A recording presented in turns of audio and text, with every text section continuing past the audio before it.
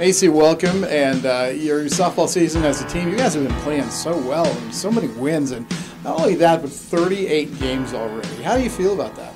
That's crazy. Honestly, our first game didn't feel like that long ago. To be honest, it just flew by.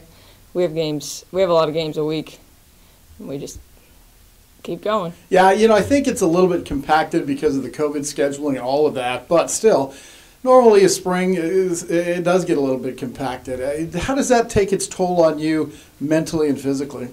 As Richmond says, make sure your time management well. We have a talk at practice, make sure you keep your grades up.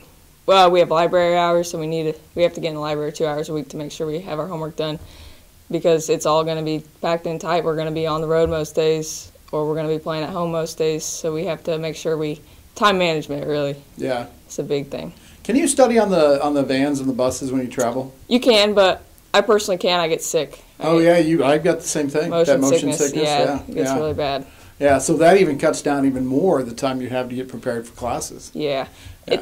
If we stay overnight, I usually take my stuff and study in a hotel, which is a lot better. Right. What are you majoring in? I'm getting my transfer degree here, and then majoring in kinesiology. Right, you're going to go to Central Missouri, right? Yep, Warrensburg. So you're going from North Central to Central Missouri. Yes. That'll be an easy transition. Yep. Yeah. In the second game, Southwestern got out to a 4-0 lead. Boy, that's hit a ton, and I think that's a no-doubter. And there's our first home run of the day. Maycee Edgar goes deep to tie it at 1. How's softball been for you this year? You were telling me earlier you missed so much of last year with injury, even with the shortened season. Yeah, last year I got to play a couple games in the fall, and then my season ended in it ended in January. February I had surgery, and so I didn't get to play at all. Right. I got to watch a couple games, but this year it's back better than ever. Come back. Yeah. Tell me about the injury, though, because it's kind of unique. I flipped and tore my meniscus in 9 different places. Wait, stop right there. 9 different places. 9 different places. Have you ever heard of anybody doing that? No. I don't think the doctor had either. Whenever I was in surgery, he was like, okay, well, before the surgery, he was like, it should be 3 to 4 weeks recovery. I got in, got it done, and the first thing he said was, it was worse than expected. You tore it in 9 different places, and you'd be out for 6 months. My goodness. Yeah. How did you do that? The injury? Yeah, the injury, yeah. It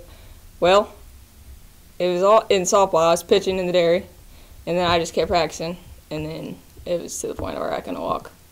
How about this year? How has this year been on the field for you? It's been a lot better. It's been tough. I've noticed that my left leg is a lot stronger than my right leg now. Stronger? So, yeah. Well, my right leg's usually stronger. So I've had to transition over. Honestly, it's been mentally hard. Right. Draining. Yeah. Hey, you said you injured it pitching last year, or at least aggravated it. You've been playing more infield this year, right? Yeah, second base. How's that worked out? It's good. It's in high school I didn't ever play a position besides pitcher, and so it was tough to take to transition over to it, but it's fun. Honestly, I like second base. I didn't think I would like another position besides pitching, but I do. So what's the difference? I mean, obviously, one, you're involved in every play. You get your hands on the ball. The other one, sporadic, I guess? You get to see what's going on. You don't have to. With pitching, like you said, you were in every single play. Every single play. It was almost tiring. This one, you get balls hit to you maybe every other play. Right. So you get to see more of the game behind you.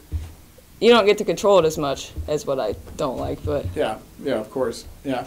Do you have a favorite play on the infield so far this year? One that really stands out? I don't think so. Yeah. I don't know. How about at the plate? How are you doing there? Decent. Kind of in a slump. Did you hit when you were a pitcher? I did, and. Yeah.